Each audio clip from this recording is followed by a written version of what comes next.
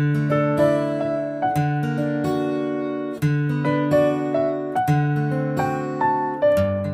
morning to one and all. Respected Principal, Reverend Sister Celine Nalangul, dear teachers, and my dear children. I wish a happy International Yoga Day to each and every one of you. Today, on 21st June 2021, we are celebrating the 7th International Yoga Day through the digital media platforms based on the theme Yoga at Home and Yoga with Family. The Bhagavad Gita says, Yoga is the journey of the self through the self to the self. The word yoga derived from the Sanskrit word which means to join or to unite, symbolizing the union of body and consciousness. The yoga is a precious gift from the ancient tradition. The true yoga is not about shaping our body. It's about shaping our life. It's a spiritual practice. It is a way to discover the sense of oneness with ourselves, with the world, and with the nature. Yoga enables people to enjoy a peaceful and blissful life. It's an art of understanding all about the soul. It enables one to end the birth cycle by merging with the Almighty. The yoga is a complete process which makes man perfect. Dear friends, our soul is our best friend. We should treat it with love. Live your life, enjoy your life. Practice yoga at home, practice yoga with family. Thank you. Respected Principal, teachers and my dear friends, myself Ashpin is from class 8th. Today I am going to say about International Day of Yoga. The International Day of Yoga has been celebrated annually on 21st June since 2015, following its inception in the United Nations General Assembly in 2014. Yoga is a physical, mental and spiritual practice which was originated in India. The idea of an International Day of Yoga was first proposed by the current Prime Minister of India, Narendra Modi, during his speech in the United Nations General Assembly UNGA on 27th September 2014 and suggested the date of 21st June as it is the longest day of the year in the Northern Hemisphere and shares a special significance in many parts of the world. The first International Day of Yoga was observed around the world on 21st June 2015. 35,985 people, including PM Modi and dignitaries from 84 nations, performed 21 yoga postures for 35 minutes at Rajpath in New Delhi, becoming the largest yoga class ever held. By this, I am concluding my words. Friends, myself and Maria Biju. Today I am here to share advantages of yoga. Yoga improves strength, balance and flexibility.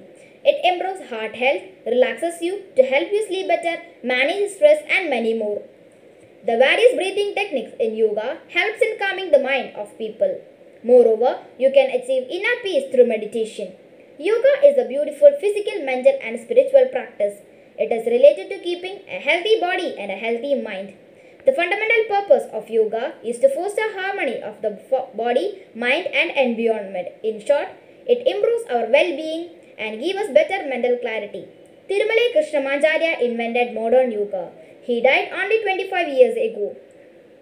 He is often referred as the father of modern yoga. Let us do practice yoga. Thank you. Have a nice day.